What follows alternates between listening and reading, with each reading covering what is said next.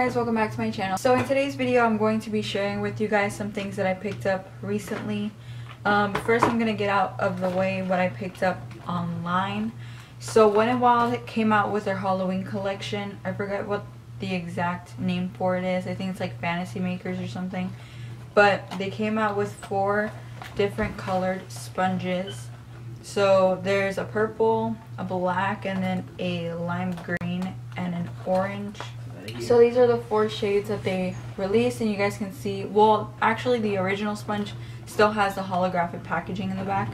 So the first one, as you guys can see, has a little witch hat, so it's supposed to be like a witch. And then the black one is a bat, and then the lime green one is Frankenstein, and the orange is a jack-o'-lantern. So I love Wet n Wild's beauty sponge. I think it's a really great sponge. So when I saw that they released 4 new shades, I was really excited. So I'm gonna go ahead and take them out of the packaging just so you guys can see more of the texture. I kind of just wanted to keep them in the packaging so that way you guys can see like the little costume that I guess they wanted to represent. But they're really nice quality, and I'm just gonna test them out. What I don't like is when a sponge releases a new color and the texture is different. This feels exactly like the regular sponge, and as you guys can see, it has a slant, and then it just says Wet n Wild here in the very front, and they're pretty squishy, so when you wet them or you dampen them, they're going to be really bouncy. So that's why I picked some up. I did pick quite a lot of the colors up because I really like the shades that they released. So next I went to Morphe once again, and I picked up the new 3503 palette. So this one is a little different. It is very warm. It still is a warm palette, just like 350.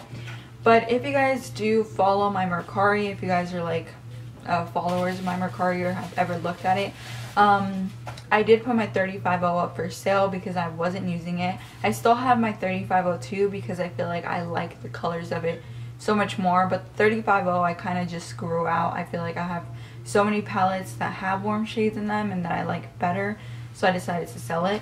So I did pick up the new one because at first it did look identical to like what the the other ones looked like, but once you see it in person, it's a lot more bright.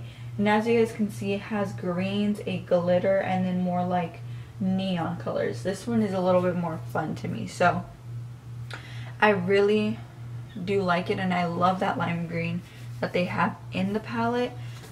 This one does retail, I believe, for $25, but I did get it during the Bestie sale that they currently have going on, and the packaging is really nice. I hope that continuing on with their new palettes, they continue to make them cardboard because it's just better than using plastic. So I also picked up a lip liner from Morphe. This is their color pencil in Sweet Tea.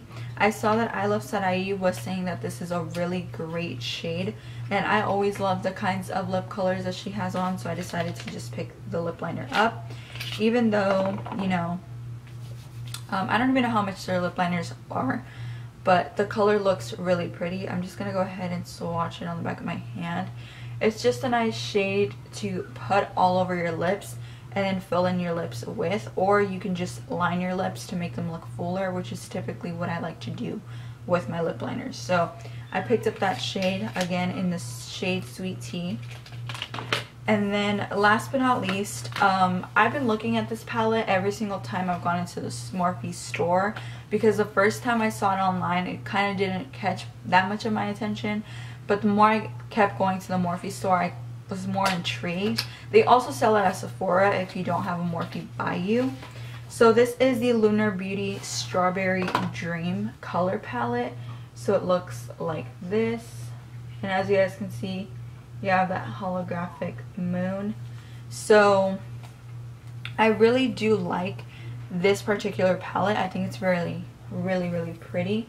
As you guys can see, these are all matte shades across here, and then these, I believe, yeah, these 4 are matte shades. All the ones on the top are shimmer, and then this is a shimmer as well. I like the color variety of this palette. I just really liked how he created like a different twist to it, and he added these 2 blues, and they're actually like super pretty. Like, I really love the shades of blues that he chose to incorporate in this palette. So yeah, I can't wait to actually wear this on my eyes. I hope to do a tutorial with it soon, just because I'm really intrigued by the color story. So that was everything I picked up from Morphe. The next couple of items I picked up from Ulta Beauty. So Ulta Beauty had this $10 off of a $35 purchase. So I decided to go into the actual Ulta Beauty store because I've been wanting to try out the Juvia's Place foundation and concealer, and the only way I was going to actually want to try it out was if I bought it in store, so that way I can get a closer match to my actual skin tone, since online it's kind of tricky. So I picked up the I Am Magic concealer in the shade 19. So this is the shade that I picked up. The shade next to it, 20, was a little bit too light, so I decided to get 19 because it wasn't too dark and it also wasn't too light. And then for foundation, I picked up 540. And this is a tube that it comes in. It's kind of small, but this is, you do get an ounce, yeah. So it's typical for a foundation.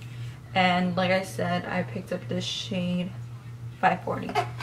I kind of wanted to get my receipt because I wanted to show you guys the pricing that I got for everything. So for the foundation, I ended up paying $17, and then for the concealer, I ended up paying 12 bucks. So it kind of saved a little bit of money, even if it wasn't that much. And then I also picked up this palette.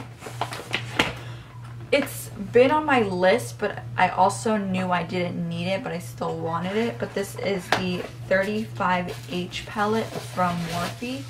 You guys already know that they sell Morphe at Ulta. This is a plastic packaging palette, but this is what she looks like. And then you open it up. It has a little cover with all the names on it, which I'm not really a big fan of. I just feel like they're flimsy and they kind of mess up the shadows eventually. Olivey gold. But this is what the palette looks like. You guys have like blues, some warm tones, and then like some corals. I don't know, the color story isn't like all that in your eye when you first look at it, but I really did like the tones of blues and reds and burgundies that they did include in it. So I hope to do a look with it soon as well. I really have been looking at this for a very long time. And another palette I have been looking at for a while as well is the NYX Modern Dreamer, which is their new palette. This does look a lot, well, like at first glance it looks a lot like the Sorbet palette, which is the original that they came out with. And this comes with 40 eyeshadows. Yeah, 40. And it tells you which ones are pressed pigments and which ones are just regular eyeshadows in the back. So this is what the Modern Dreamer palette looks like. It is a little bit more fun to me, and the Swear By It palette is more of like a fall palette to me. This is the Swear By It. This is what she looks like. As you guys can see, there's blues, there's greens, and then there's burgundies. But then there is the Modern Dreamer, and in this one there's not as many of those shades. There's like more pops of color, and I just feel like this one I'm really gonna like.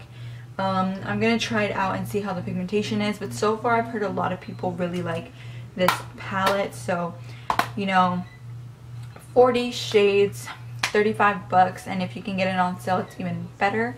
So yeah, I definitely recommend checking Ulta out whenever they do have sales on like NYX. But with this one, my Swear By It palette, I ordered it online. I ordered it online, and it did come kind of scratched up in like the packaging. And when I picked this one up in Ulta, there was a lot less scratches on it. I just feel like when you know, you get something in the mail or like it's being shipped to you, it just moves around a lot in the box, and like the bubble wrap just kind of scratches it up, which at the end of the day, so long the shadows aren't damaged, it's not that big of a deal. But it's not as aesthetic pleasing to me when the palette's all scratched up. So yeah, that is everything that I picked up recently. I do have some things coming in the mail, and then I'm also planning to purchase the like 2 more palettes. I'm not sure if I'm gonna pick up the new one from Strobe Cosmetics. I'm kind of still contemplating that one because I can wait. Right now it's just being available for pre-order on September 23rd, I believe. But for now, I'm just going to try to limit myself as much as I can. So yeah, I should have another haul soon, but it's not going to be like in a week. It's probably going to be like in a couple weeks or in a month. So yeah, if you guys enjoyed this video, make sure to give me a thumbs up, subscribe to my channel if you have not already, and don't forget to turn on your post notifications so you guys are always up to date on when I decide to upload. And I will see you guys all in my next video. Bye.